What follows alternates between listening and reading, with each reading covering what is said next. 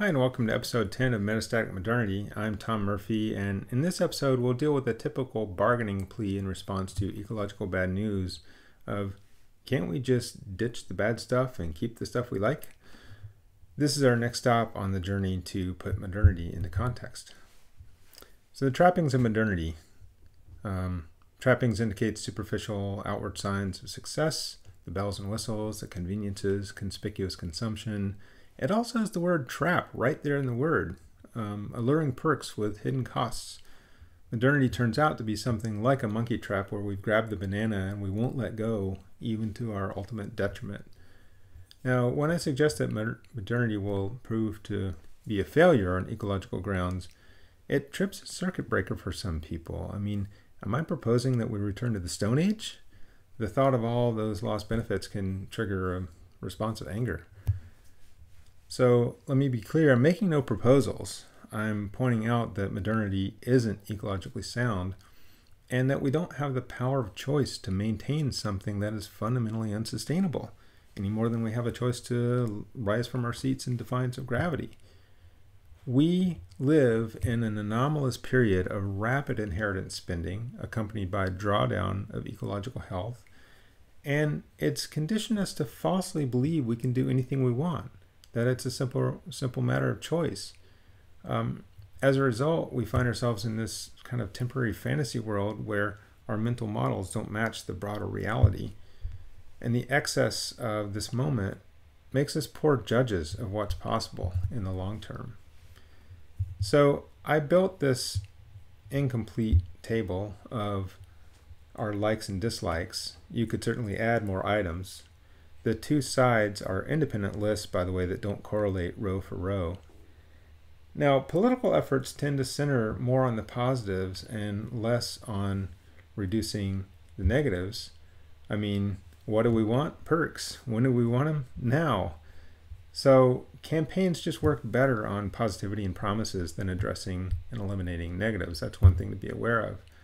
So, hey, I have an idea. I'm sure nobody's ever thought about this, but you know, if nobody wants the bad things, let's just get rid of them. Seems like a no-brainer, which is precisely what it is.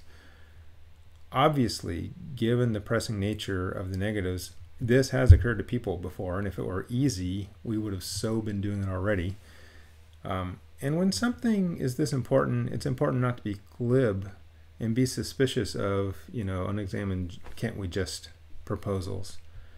In any case, let's entertain this proposal for a moment and say that we became fully committed to eliminating the things we dislike. The result would be, all the items in the like column go away as a consequence. We simply don't know how to have one without the other, or as I said, we'd already be doing that. The dislikes have stubbornly remained problematic despite major concerns for decades or even centuries. They just aren't going away. Our culture, meanwhile, has instilled in us a frightening degree of technological faith that our brains can do anything with no limits. And I just want you to pause. I mean, can you hear the delusion in that statement? Yet it surrounds us. We're immersed in that kind of mentality. So we have to face it that, the likes and dislikes go hand in hand. They're a package deal, two sides of the same coin. And if we don't like the backside of a coin, can we shave it off? No, it's still going to have a backside. And if these likes and dislikes are inseparable, then liking the likes amounts to liking the dislikes. Or if you prefer to dislike the dislikes, you effectively dislike the likes. You have to pick a team.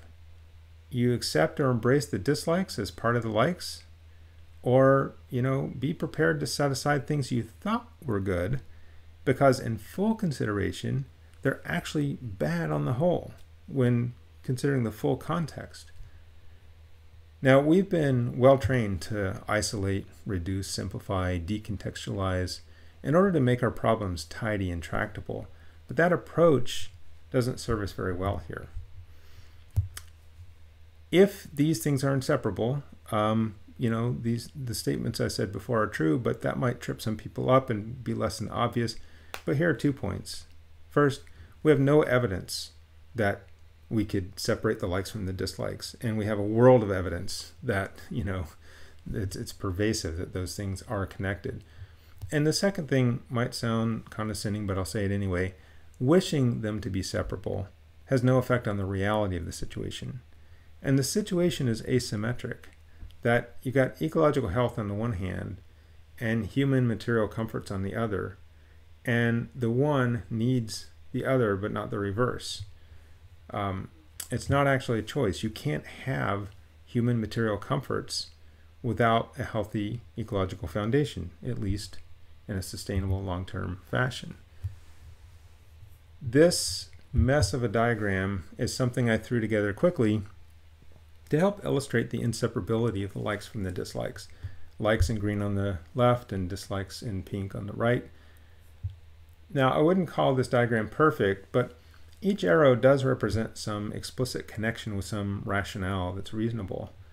The blue arrows are dependencies or requirements, and the red arrows are products or outcomes. In order to eliminate a dislike, you'd have to locate any of the arrowheads pointing to that dislike, and it has to go, which means that the arrow has to go and the thing connected to it is impacted, which cascades all the way back to the likes. So, for example, eliminating deforestation works back to agriculture and mining, and then mining impacts energy, manufacture, medical, transport, and all the things that depend on those, which turns out to be everything. Notice, by the way, that climate change looks like the easy one here. It's only got one arrow going to it, and it's a dashed arrow. Only some forms of energy are responsible. And that's part of maybe why it's a focus, because it's one of the more tractable of the dislikes. Also note how many roads lead to biodiversity loss and extinction, which is worrisome. Okay, so imagine that you are making the case for one of your likes to a board representing a biodiverse community or club of life. Let's say you want medical care. And so you're asked to kind of evaluate the costs and the benefits. The benefits are, longer human life, a larger, healthier human population, greater potential for innovation, market engagement. The costs, well, mining, energy, waste, chemicals, pollution, and a host of all those ripple effects as per the previous Tangled Diagram. The board says, okay, well, how does this benefit the whole club of life, not just humans? And you say, well, we are members of club of life, right? The board says, yes, but, in your present mode, it seems your proposal would be a net negative. I mean, we're all in this together, right? Humans are not separate from the club of life. Humans can't always win in the short term at the expense of the rest because, that's a sure way for us to all lose in the end, including yourselves.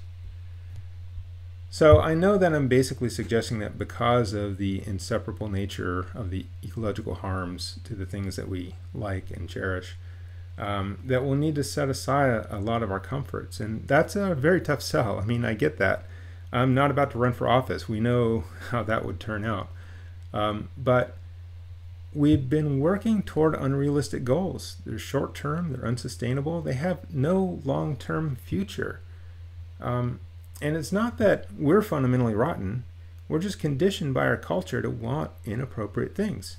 Things that are, not of this world. They have no permanent place in an ecological context. Deathbed reflections seldom focus on material things that people had or wish they had, but more on relationships that they had or wish they had. And we can focus on those things in life. So the things on this slide can be deeply meaningful and rewarding without necessitating all those dislikes because they don't involve materials, energy, waste, pollution in the way of modernity. And importantly, we've managed it before, in fact, for most of our time on this planet. Now, I'm not delusional enough to imagine some biophysical detachment. We're still members of an ecological biophysical community. I'm simply suggesting that we might pursue more ecologically normal needs. Okay, that's it for this time. Next time, we're going to take a deeper look into why renewables and recycling are not the solutions to get us out of this mess.